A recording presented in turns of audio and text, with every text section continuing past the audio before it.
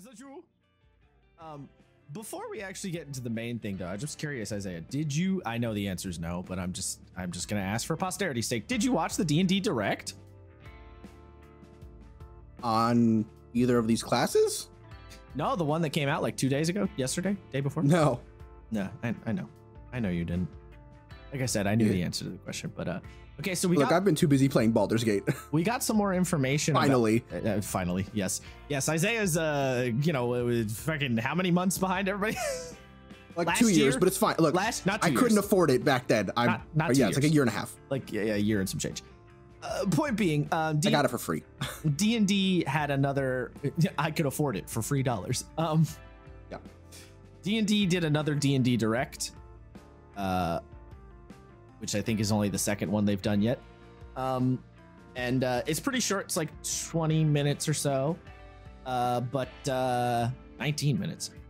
But that being said, we got some more information about Project Sigil, which is what they're calling their 3D virtual tabletop. And I don't know if you remember.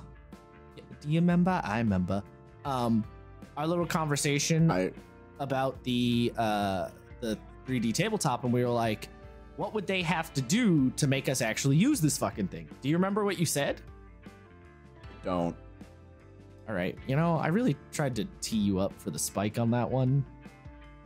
We said it so long ago, brother. What do you mean? I can't believe you just completely failed me like this. Anyway, what we both said was some nature of a really intricate, well-done 3D map builder where you can basically, make your own like video game style terrain, basically. It has exactly that. And it has a Hero Forge style mini builder in it too. Fuck. All right. Well, but wait, there's more. Remember how we were talking about when D&D Beyond released maps? And we were like, why would you release maps if you are also currently working on Project Sigil? Not that we knew it was called that, but why would you do both at the same time, right? Maps is the like 2D thing that they put out in like a kind of alpha version on D&D Beyond. And now they're also working on this 3D project. What's the point of doing both of them? Would you believe we have an answer to that question? I would now, yeah. Yeah. The reason is because you basically can use them together seamlessly. Oh? Yeah. So in the 3D, in projects, in Sigil, the project, not the place in D&D, you can import 2D maps and 2D tokens. So you could have 3D tokens on a 2D map or 2D tokens on a 3D map, or just do it all 2D in Project Sigil. And it all just integrates with D&D Beyond's maps. I'm not going to lie. I was really hoping you were going to say you could scan the 2D maps to make a 3D environment, because that would be insane. No, I don't think you can do that. But you could lay down the 2D map and then use the map builder to simply build the 3D environment directly on top of it. You could, yeah. So, yeah, I don't think that would be very hard. And from what I've heard from the couple of influencers who have, actually messed around with Project Sigil a little bit, it's quite a good map builder. Nice. So basically, we're getting everything we asked for. Also, it's free. Like completely, like free 99? Free 99 to use. Whoa. Now, granted, we don't know what kind of... There is going to be monetization in it, obviously. We don't know what style of monetization it's going to be.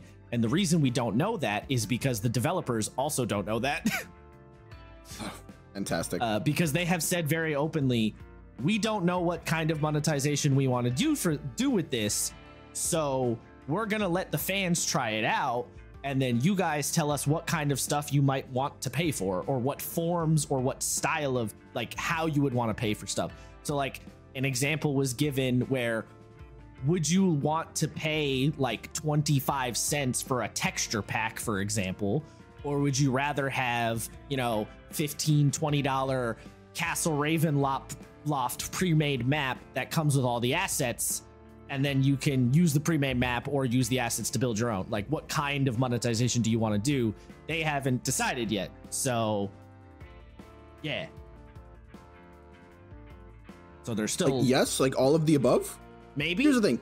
That's one of those things that I don't mind monetizing the shit out of, as long as you have don't block off tools from that, right? Give us the whole basic toolkit, and if we want to do the hard work for free, we can do the hard work for free, or you can make it a subscription service or pay for it, and then they just start throwing fucking assets at you. Yeah. People will pay for that. I will pay for that. Yeah. So, basically... they don't know exactly how they want to monetize. They're working on it, and they're open to suggestions. And a closed beta is coming soon.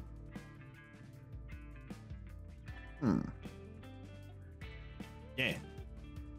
And like I said, they're doing exactly what me and you said we would want them to do. So, yeah.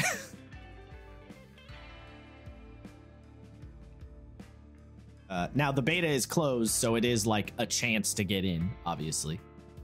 But you literally just go on your D&D Beyond account and say, I would like to sign up for the beta, and they're like, cool, you're signed up.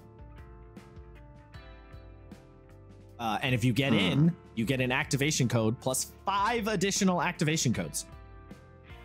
So only one person in your party, like if you have a group of your standard group of players, whoever you usually play with, only one of y'all needs to get it. So what I'm saying is sign up, bitch. Sign up now. I will do that.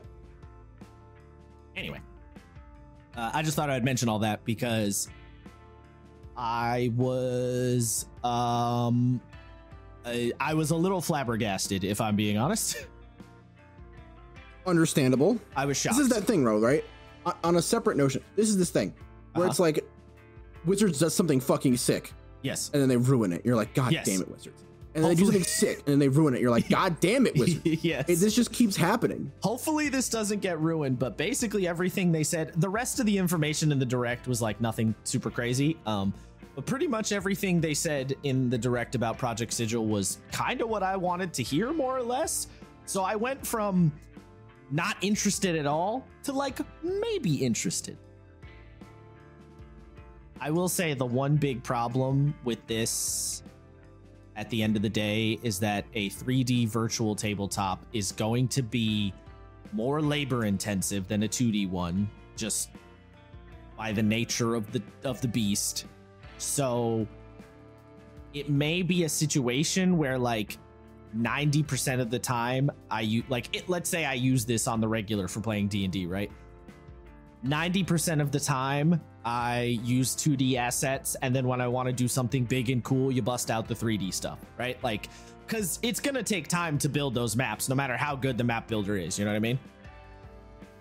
Yeah, I mean, so yes, but there are a lot of things they can do to speed up the process, right? If you have like a pretty well put together snapping system, that'll help. If you've got like, if you have a bunch of assets that are all sort of keyed to each other. Well, if there's like a templating system and like a proper copy paste system that works really well, there's definitely things you can do for sure. But no matter what, it's still going to be more of a process than like your basic 2D thing, you know, because you have to account for a third dimension. So there's going to be more stuff going on there. So it's going to be more labor intensive. But here's the thing. If it's really fun to use, you might like the labor, you know? It could be a really fun tool. So I don't know. I don't know if I'm going to wholly switch over to it. Probably not, because I'm someone who plays a lot of games other than D&D. But, you know, I'm now considering using it where I really was not considering it before.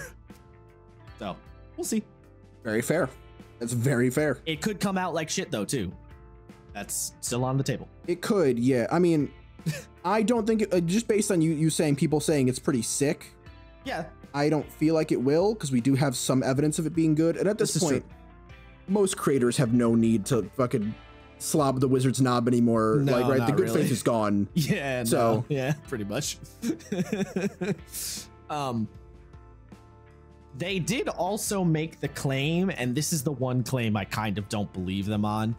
They claimed, you know, it's not a D&D tool set. It's just a virtual tool set. You could play anything if you want in it. I'm a little skeptical of that part. That's the one statement that where sounds kind of like cap. Yeah, I don't know. There probably will be generic tools, but if you think about just Roll20 sheets for different kinds of games, right? If you just think about all of the stuff required into making a basic Roll20 sheet to cover like the basic functionality of a different system, there's no way you're gonna make generic tools that can cover everything. So like, will it work? Could you play, you know, Apocalypse World in Project Sigil? Maybe, but is it gonna work as well as having a proper character sheet on a Roll20 or a Foundry or something like that? Probably not. So, you know, yeah, that one I might think they might be exaggerating a little bit. Apparently, they claim somebody made chutes and ladders in Project Sigil, like someone on the dev team. That's really funny. Which is funny, the but thing that worries me, right, is if they're gonna talk it up about it being a generic map maker. Yeah. What I if that's the case, give us assets that aren't just fucking medieval fantasy. Yeah. Like Western medieval fantasy. So give us like, you know, like they did Chinese gardens or fucking massive pagodas. Give us shit like that. They did say it's also gonna have an open marketplace for other creators to make stuff, much like a Roll20. So the hope is that those other creators will do that. So yeah, but yes, if we just end up with 6,000 different versions of a tavern, I will be a little disappointed for sure. Mm-hmm.